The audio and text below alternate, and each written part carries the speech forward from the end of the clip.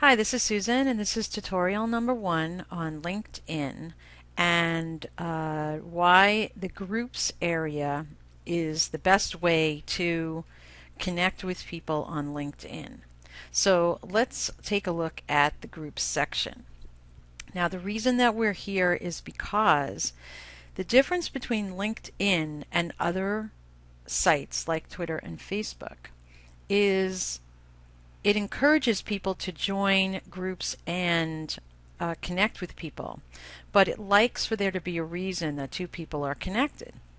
So just the same way that two people would be connected if they had worked in the same company, you can join groups and connect with people who think like you do or are interested in the same subjects that you're interested in. So let's say, for example, I want to join another marketing group.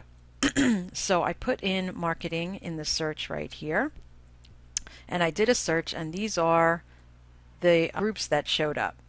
And you'll notice that it tells me about the group, and it tells me how many members it has. So like this one, that's a job site, has 400,000 members. Okay. What I'm interested in is this social media marketing one right down here that has 159,000 members.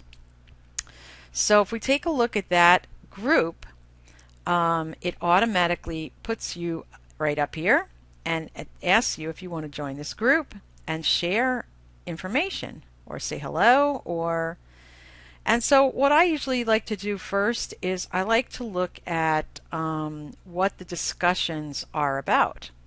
Because if they're not writing about anything that I want to participate in, then I'm probably not going to join and I'm going to go look at the other ones. But let's say that this one does have some interesting subjects like, does social media help in branding yourself? Well, so that definitely is right up my alley, and that's something that I would probably want to talk about. So you'll see it already has 143 comments. So what happens is, let's say I pick this and I join the group and I want to comment. So now, if those 143 people are following that discussion, they're going to see my comment. And then they might want to connect with me or find out who I am. Now, another thing that you can do is once you have a group in common with 159,000 people, you can go and search in the company directories and look for particular people and look for particular companies. And if they also belong to the same group that you now belong to, now you have a way that you can connect with these people. So you're not just going to write to them and say, let's connect. You're going to be able to check off the group that you have in common.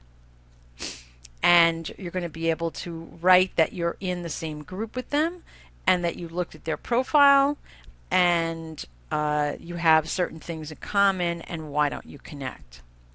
But what I love about the group area is that if you participate in discussions and people see your comments, you are reaching so many more people at once.